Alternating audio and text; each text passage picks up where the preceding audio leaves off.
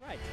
Linebackers coach, Kelly Poppinga. Special teams expert and basketball extraordinaire. What's this all about? More on that in a moment. We'll get to that. That's right. We'll get to that. I wanted to read this promo like we normally do. BYU baseball tonight. It's your show, assistant to the regional manager of BYU Sports Nation. Oh, my goodness. Drama. BYU baseball tonight. Final 3 home games for the baseball team against Santa Clara. 3-game series starts tonight. 8 Eastern, BYU TV, BYU Radio. You can watch Spencer Linton call that game. Yeah, that compelling and rich. So now we get to the basketball question. Kelly Poppinga, who is a football guy, and apparently now a basketball guy. Okay, the other day we're playing pickup in the Richards building. This is a somewhat regular thing.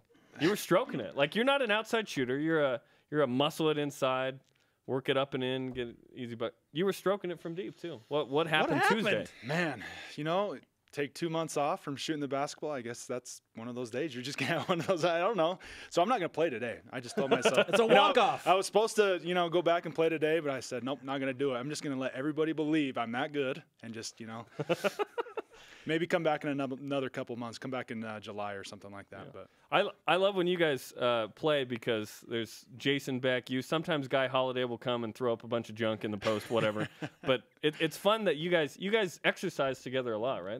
There's kind of the camaraderie is physical too. You guys go out and hang out a lot. Oh yeah, no, it's especially with Coach and I coming back, he goes on walks with the offensive staff. They're hiking the Y like every other day and going on, on that Bonneville Shoreline Trail. And, Coach Mendenhall and I have been out on our mountain bikes together. He's taken me on some crazy trails up by his house, and I'm not going with him again, just so you guys know. He's a mountain biker? Oh, yeah, big time. I knew he was a surfer and he liked to ride motorcycles, but he likes the mountain bike as well. Mountain bike, he has a road bike. But, yeah, he took me on a trail last summer. And just to say, I'm not going back with him ever again. Took me down this trail. It's called the Rush, and there's a reason why it's called the Rush, man. Huh. Let's just say I wrecked about 5 or 6 times. Okay. Going down that thing. And I want him to play pickup with us. Oh, we He'll ask never him. do it. Yeah, we ask him every day. He says, you don't want to see me play basketball. And I kind of believe it. I've seen him throw a football. So. Wow. Kelly Poppinga with us on BYU Sports Nation. This is a big day for BYU football. Draft day. Last year it was Ziggy Ansah. Bronco was there with the lensless 3D glasses on and the flat brim cap, which was a pinnacle moment in his life, I'm sure. In BYU football history. Yes. Now we approach a situation where it looks like Kyle Van Noy is a sure thing, consensus at least second-round pick. Who are the other guys that have a shot to make it, and not just make it, but have a career in the NFL?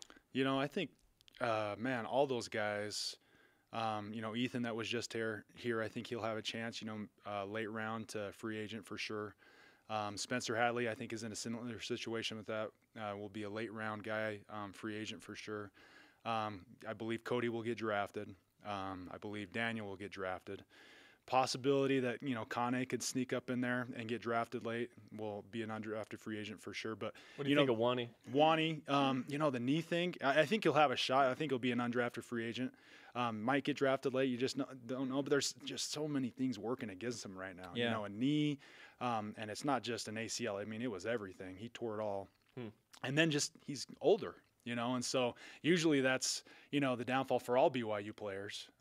So I think he's 27. And then with a knee on top of that, I believe he'll get a shot. But to get drafted, I think just with the knee issue, I think he would have gotten drafted because he had a great season. Probably the best season in BYU history of an inside linebacker, just the way that he played. But with the whole knee thing, I think it's going to be really hard for a team because he's not going to be ready until probably right up until fall camp, if not a little bit into, training camp. And so I think it's going to be really hard for a team to, use a pick on that. But I think for sure he'll have places to go. I mean, he was invited to the combine. And despite the injury, and he'd even work awesome. out. So, which is, that doesn't happen almost never. So, Kelly Poppinga, the outside linebackers coach and special teams coaches on BYU Sports Nation. When you look at the draft and kind of that experience, did you go through this trying to make the league yourself? Yeah. What was that like? I was an undrafted guy. I was, I went to the Dolphins. And, I would say I'm in a similar situation as Spencer and Wani and all those guys where I was a projected late round guy to a free agent guy.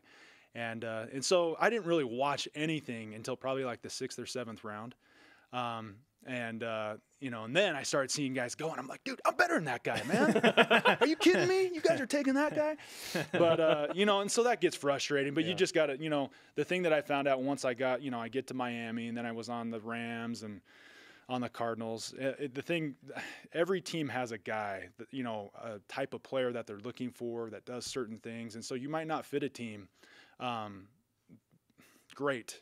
And you might see another player that you think you might be better than, but they fit their scheme better and they do things differently. That's the buzzword, fit, right? Yeah, it's the fit. Yeah, and it's the same thing here. I mean, there's guys that, USC or UCLA or somebody might like, but it fits their scheme better than it might fit our scheme. And so very similar thing that you see in the NFL.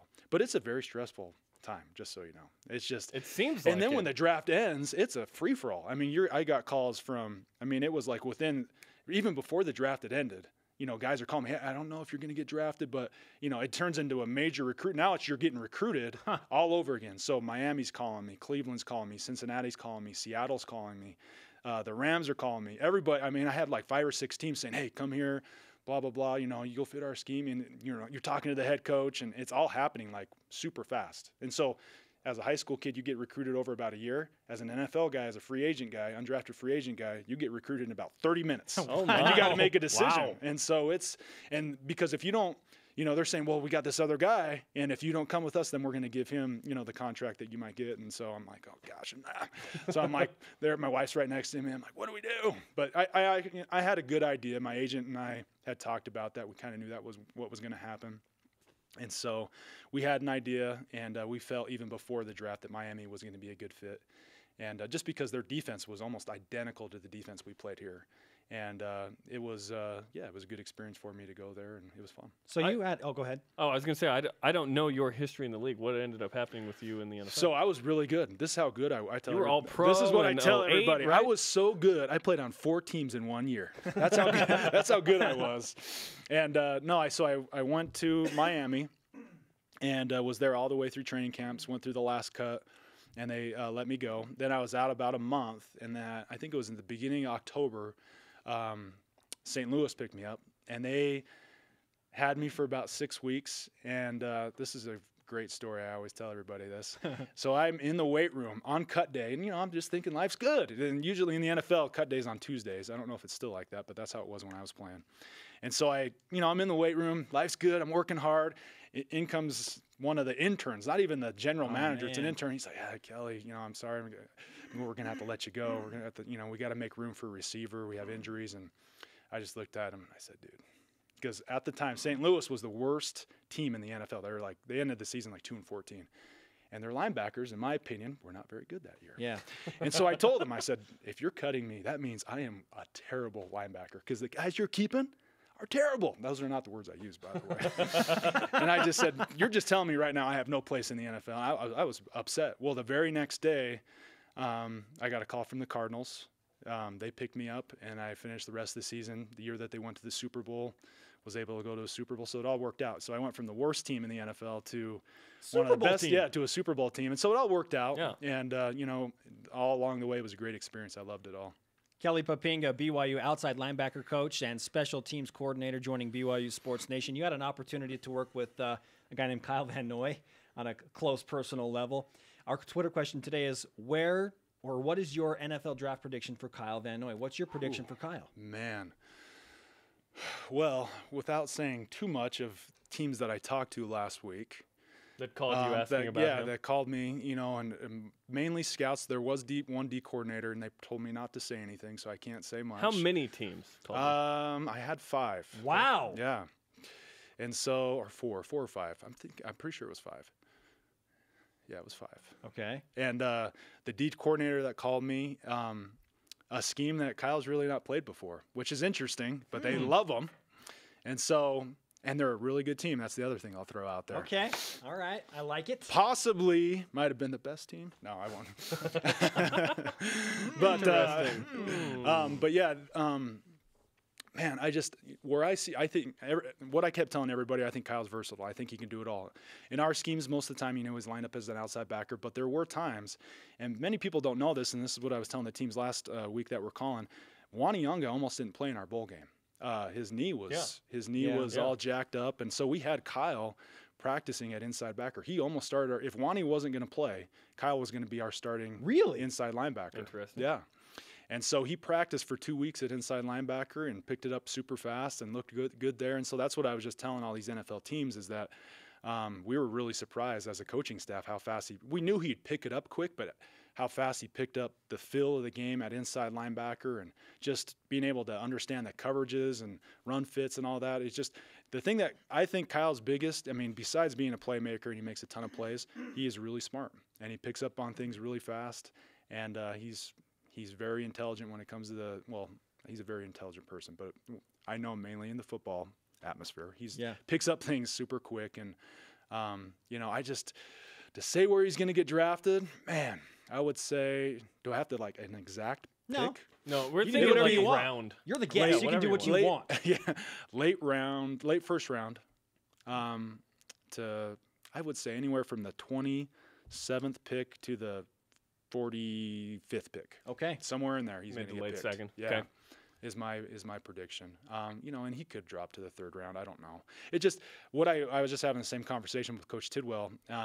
If Clowney gets picked first, I think Kyle will get picked sooner, in my opinion. But if Clowney drops, that's going to now drop everybody else. Because Kyle is behind Clowney in terms of the big board. And so if he goes quick, then I think Kyle's going to come off the board faster than what most people think. So. Okay. Kelly Poppinga is on BYU Sports Nation. I want to transition to recruiting. First, let's talk about this picture that Mark Atuaya tweets out this morning with Garrett Tucci. I just saw that. They're in an orange Dodge Challenger. Oh, yeah. Rolling around in style. Yeah. What's up with that, and do you do this? Yeah, so this is what happens. So we have a membership or deal with Hertz Rental Car, and I didn't have anything that flashy, but one time I showed up and I had it was a Mustang, and that's all they had. They had just a Mustang. That's nice. It was like I'll take that. It was a nice black color. I'm like, shoot, man, okay. And drove around the whole week in Arizona with it. I'm like, okay, this is cool. Black Mustang. Yeah, black Mustang, and brand new. I think it had 8 miles on it when I got it, and so. And that's, sometimes that's how it works. Usually we're driving around the typical cars at Altima or Sonata. That's usually what, we get rolling in. But Coach 2J and Mark they got Atuaya, lucky. They have an orange General Lee Dodge Challenger. Yeah. The new version. Yeah. Dukes of Hazzard that style. impresses, hopefully. Yeah, Dukes of Hazzard, exactly. But, yeah, it just kind of sometimes the luck of the draw. Hey, sometimes you show up and you get a minivan. I've recruited in a minivan before. Yeah, exactly. So I was the minivan mom there recruiting. I promise we're really cutting edge and hip at BYU. Don't worry about this car. Yeah. So Twitter is becoming an interesting game, and we showed you the picture that, or we're talking about the picture that Coach 2J and Mark Atuaya sent out. But when you follow recruits on Twitter, like there's this war going on between assistant coaches and whatnot. How much are you getting into that, and how involved are you in that process? I would say I don't think I tweet a lot. I think I only have like 300. I've been doing it for like 2 years. 294. Now. There you go, 294. Yeah. Your tweet to follow ratio is really good. I don't even know what that means, but thanks. That's good education right there. But I do it I think there's been a couple times I've tweeted about something in my personal life. But I use it just for recruiting, and it's recruits. You find out a lot. Mainly, the main reason why I have it is to find out what is going on with my recruits, and because most of the guys are just got an offer from Boise State or blah blah blah. Just got an offer from this guy. So a lot of the time it's just to follow their recruitment, who's recruiting them, and then what's going on in their personal life. And you can find out a lot about a person, I believe, through their Twitter and what they're willing to put on Twitter. Some guys we stop recruiting immediately as soon as we see their Twitter account and what they've posted and things like that. And so, and then other guys, I think we have it. They're all about, us.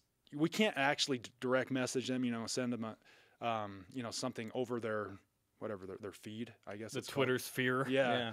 But we can send them like a message on the back end, you know what I mean? That nobody else can see, those personal messages. Yeah, direct message. Direct message, yeah. Yep.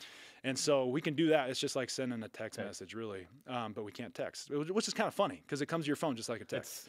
It's a public text, and then it becomes private. It's a workaround. Yeah, exactly. But, I think it's had a huge impact on our recruiting and, getting Coach Mendenhall involved a little bit. He started off tweeting a lot, and then now he's kind of faded off. And then recently he's kind of come back and started tweeting a little bit more. But I know 2J's into it. Coach Atawai is into it. Coach Al, myself.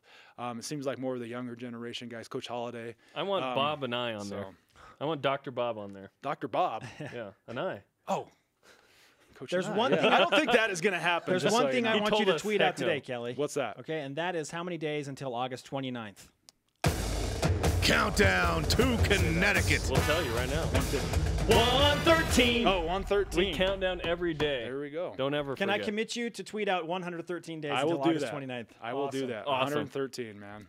Hey, do That's sweet. you mind signing our Rise Up flag before you go? Sure, man. For sure. Thanks for coming in studio. Yeah, Kelly guys. Poppinga with great stories on the NFL draft experience and on what's happening with BYU recruiting.